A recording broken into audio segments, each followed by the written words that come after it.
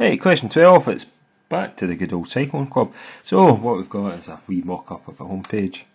Very first question is just asking you the URL, so include everything if they ever ask you that. Sometimes they might say, what's the domain, right? So just the whole thing, okay, from http all the way to .co.uk. And then second question is just asking you, what's the purpose of this web? It's about Scottish cycling. It's providing information about, in this case, how to join the club. And then the next question, they're just asking you, what's an internal link and external?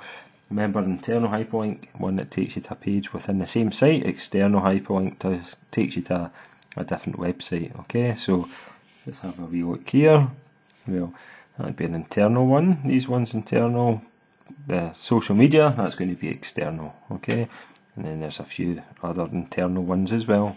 So that's where.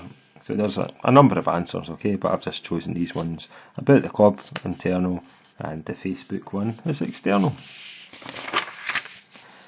Then asked, describe 2 tests that you have to, or would be carried out in a new site. Well, you want to make sure the hyperlinks work. You would want to make sure the wee search bar works. Okay, so you want to make sure the hyperlink works, search link. You want to make sure the spelling's correct. You want to make sure the images appear. Okay, so there's a number of tests that you could take. So the website's got many photographs, suitable file formats for photographs and video. Okay, so what we've got is for photographs, JPEG, GIF, could also PNG. Now GIF's not the best for photographs, okay, but it's still one of these standard formats, standard file formats. For video, you could have MP4, AVI. Okay, question E part 2 is before the files are uploaded, they are compressed to reduce their file sizes. Okay, give 2 reasons why files are compressed. Well, if you are storing a website, okay, you need to make sure that you've got enough space for all your files, and you're paying for space, so you want to actually make sure that the file sizes are as small as possible, because it takes up less space, and that just means that you can actually have more files. Okay, and if it is compressed, it allows it to travel across the network a lot quicker. Okay, so it can be downloaded and uploaded a lot quicker from the internet, so that's why compression is good as well. So compression, small file size, so it takes up less storage, and it's also a lot quicker downloading over that network, okay, if it's compressed.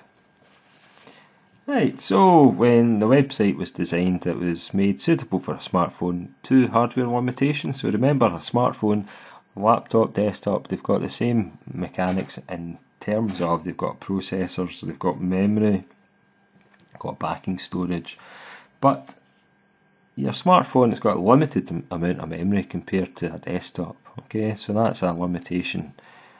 And the processing power, that's another limitation. Okay, so the processor isn't as powerful as a desktop or a laptop. And the size of screen. Okay, so if you're wanting to have a website displayed on a smartphone, having a website like this isn't going to render very well onto a smartphone. Okay, so that's something that you have to take into account if you're creating a site that you want to be able to run on a smartphone as well. And I think that is the end. No, it's not. Glad I checked. So 12G is explain why the website would be suitable for members for their smartphone. Okay, in this case it does have quite a straightforward layout. To me it's still a bit too busy, okay, but it's a straightforward layout, and it is relatively simple navigation. You've not got any drop downs. Okay, so simple layout, quite big text, and it's also simple navigation. So the club's website was created using HTML. What does HTML stand for? It's hypertext markup language. And state the features of HTML code that's used to format sites. That's tags. Okay, so that is when I grab a wee bit of paper. Remember, if you put the word bold in these tags, that actually makes that word bold. Okay, so that's the bold tags. Remember, it has a start tag and an end tag. And that is at the end of question 12.